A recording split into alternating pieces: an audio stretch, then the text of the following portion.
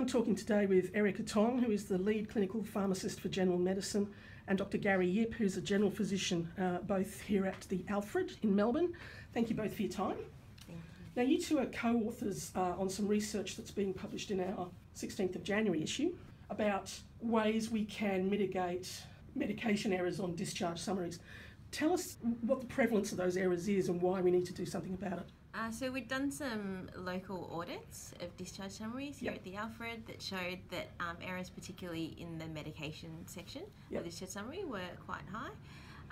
And so we were actually funded by the Department of Health, Victorian Department of Health, to conduct a study to see whether or not pharmacists could help improve the accuracy of the medication part of the discharge summary. What kind of errors are we talking about? Dosing errors? Are we talking about naming errors? What's the goal? Yeah, so there's lots of different types of errors. Sometimes there's a cut and paste of the admission meds into the discharge summary, so it means that none of the changes that have occurred in hospital end up in the discharge summary. Sometimes there are meds that have been ceased that are still put into the discharge summary.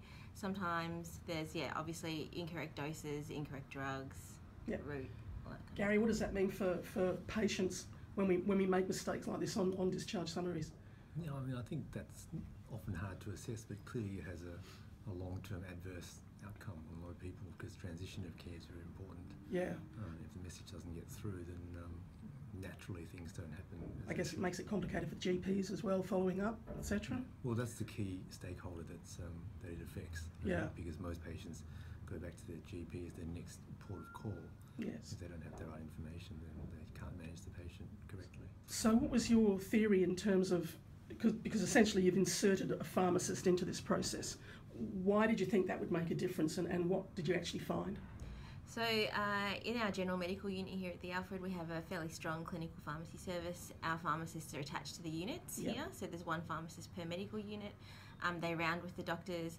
They're heavily involved in the admission process. We have a partnered pharmacist charting model where the pharmacists chart the regular meds in collaboration with the admitting registrar on admission. So we thought the discharge is another transition of care where there's a high risk of errors. Let's get the pharmacist to be more involved in that. So we were already involved in every discharge anyway. Right. So we essentially got the pharmacist to be able to input into the medical discharge summary the medications and the changes and reasons for changes. So you set up a couple of groups, obviously a control and an intervention group.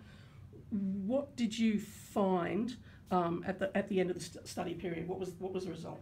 So we randomised patients, we had 4 units and we randomised 2 units to receive standard medical discharge summaries and 2 units to receive the pharmacist bit of the medication part of the discharge summary. And we found that the errors in the medical arm were 61.5%. So 61.5% of patients' discharge summaries had at least one error in them. Wow. And on the pharmacist arm it was reduced to 15%. What does this do in terms of the pharmacist's workload? Does this increase significantly what they have to do on a daily basis? Not really. So essentially the intern or the pharmacist can start the discharge summary and they're working together. It kind of saves time in the end because when these patients get readmitted you've got a discharge summary that's correct. And we also review the patients in a post-discharge follow-up clinic. And it's really useful obviously to have that information correct when a patient comes back for review. So I think we see it as time saving in the end and obviously it helps with patient care. So basically this is increasing what's already a multidisciplinary approach. Have you instituted this regularly at the Alfred? Yeah, so it's now rolled out to almost all of the medical units, surgical units across the organisation, and it's standard of care. And how are the rest of the team taking? Are they cooperating with this and finding it helpful? Yeah, I suppose this institution is pretty strong in its teamwork. And obviously that's not the case everywhere, but I mean the idea is to leverage off this to replicate teamwork because clearly teamwork is something that's beneficial to everyone. So, can you see it rolling out to other hospitals? Is it something you're hoping will go and become a standard procedure? Yeah, I think pharmacists being involved in the communication to GPs about medications and changes during hospital is something that's really important.